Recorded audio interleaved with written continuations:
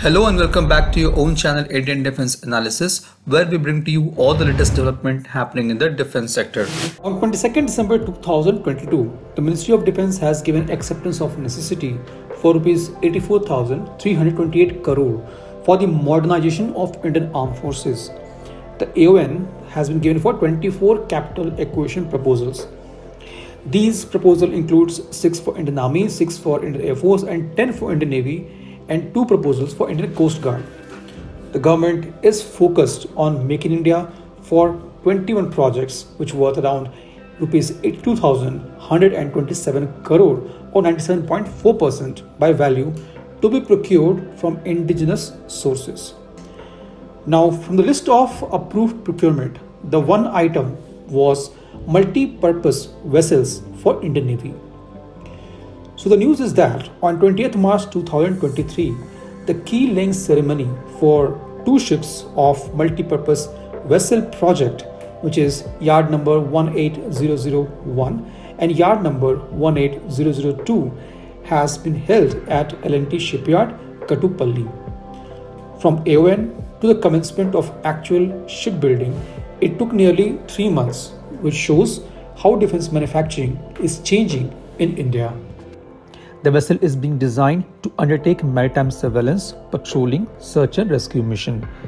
These vessels are also capable of launch and recovery of torpedoes, towing of other vessels, limited capacity hospital service and logistics support to island territory.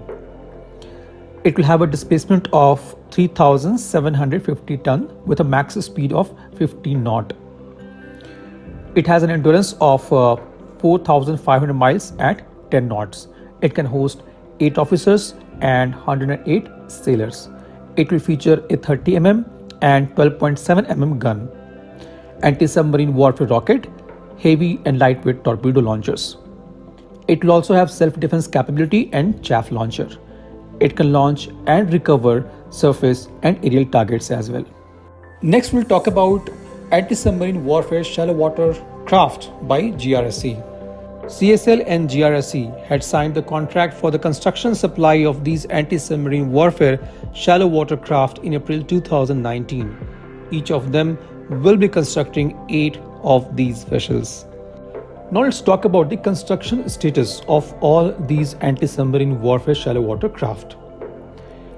The process began from 1st December 2020 when CSL commenced the construction of its first vessel, followed by GRSE on 31st December same year. On 20th December 2022, GRSE has launched its first anti-submarine warfare shallow water craft named Arnala, which is expected to be commissioned by the year 2023. Now recently, that is on 31st December, GRSE has laid keel for 2 more anti-submarine warfare shallow water craft. On 21st March 2023, GRSE has launched its second anti-submarine warfare shallow water craft with yard number 3035.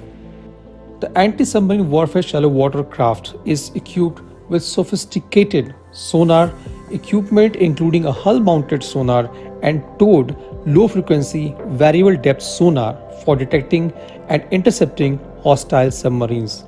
These vessels are not only capable of detecting submarines but can also detect mines laid by submarines and midget submarines. In addition, it has capability to interdict and destroy subsurface targets in coastal waters. These ships can also perform search and rescue operations during both day and night in coastal areas and defend intruding aircraft and lay mines on the seabed. Each vessel has a displacement of around 750 tons, length of 77.6 meter and width of 10.5 meter. The vessel will have a maximum speed of 25 knots and a range of 1800 nautical miles at 14 knot speed.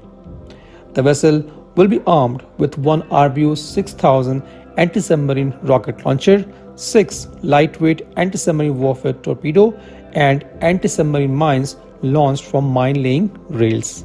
It also features a 30 mm naval gun and 2 12.7 mm M2 stabilized remote control gun.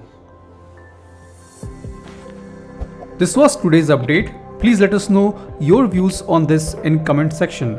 If you like the video, do not forget to like, share and subscribe. With this, I would like to say goodbye and Jai Hind. We'll soon back with more interesting and amazing development happening in the defense sector.